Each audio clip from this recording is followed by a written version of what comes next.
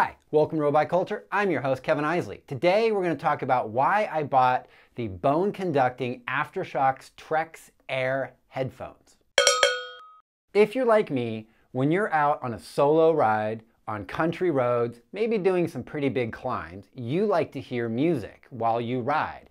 I enjoy more of hip-hop music when I ride because I like that driving bass. But I've always used earbuds. My last headphones were Bose noise-canceling earbuds, and I like the noise-canceling part of it so I could turn the volume way down and not have a lot of wind in my ears. It sounded really good. Before that, I had the Apple earbuds that came with my iPhone, and those never stayed in my ears. In the state of California, you can only have one earbud in at a time, and it's supposed to be in your right ear, so on your left side, you can hear cars coming. This gives you a mono sound, and it sounds horrible. So for Father's Day, I said I wanted the Aftershokz trekz Air.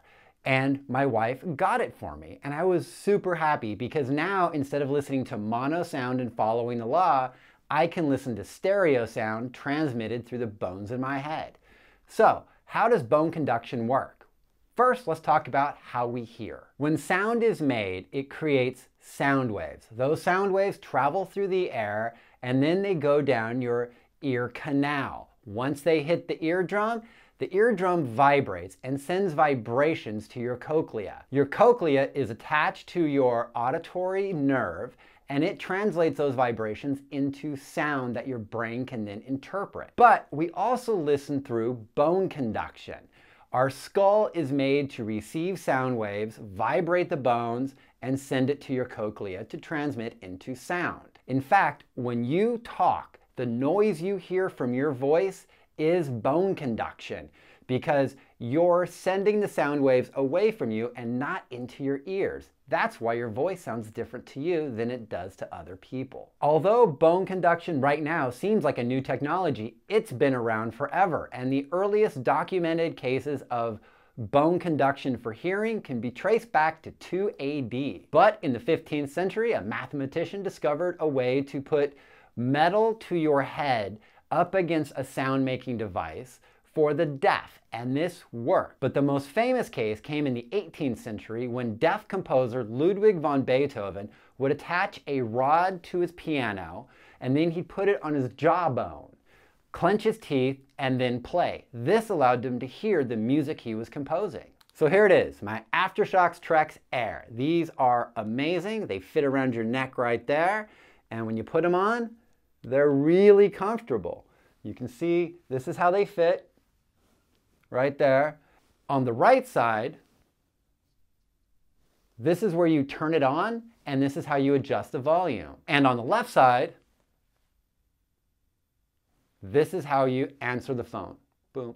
That is also where you turn on your music and turn off your music when you don't want to hear it anymore. But being a cyclist, we wear helmets, unlike runners. And over time, the straps of your helmet and your sunglasses all sitting on top of your headphones starts to create some sort of discomfort. So when I reach the top of the climb, I usually take off my headphones, put them in my back pocket, and I go down the mountain. There are certain situations where the head shocks do not work well, and that is when there's a lot of ambient noise. Like when I'm crossing over the Golden Gate Bridge on my bike. I just don't even play music at that point because the sound of the cars, the constant wind, I don't hear my music, so I turn it off. This is also true when descending. The air rushing past your ears is louder than the music, so you're losing out. So it's really a good time to put them in your back pocket. The Aftershokz are sweat resistant, so don't worry about getting them too wet. Supposedly, they will not fail, and they haven't yet. If you are a true audiophile, Aftershokz don't have absolutely the best sound. You're gonna get that from over-ear headphones or from earbuds have a much better sound. But when you have them on, you can't hear cars coming, and there's nothing to me that sounds better than hearing a car coming up behind me while listening to the driving bass of Jay-Z. I don't know if you're like me, but when I climb, I like to chew gum. It's just one of those things that helps distract my mind from the situation I'm in, which is usually pain. But as I engage my masseter muscles right here, that sound goes to more bass, and then when you release your masseter muscles, it goes a little more tinny. So it goes from bass to tinny, bass to tinny, bass to tinny. This is something I don't think they'll ever be able to fix, but I don't mind it very much because I can hear cars coming up behind me. And I know I want to get home and see my family after a really good ride. So, as the holiday season is approaching, if you're looking for a good gift for yourself or one for a loved one who is an endurance athlete and likes to do their sports outside on the open roads, I cannot recommend the Aftershokz Trek Air enough. These are amazing. They're priced at $150, but recently I've seen them for $120 on the Aftershokz website.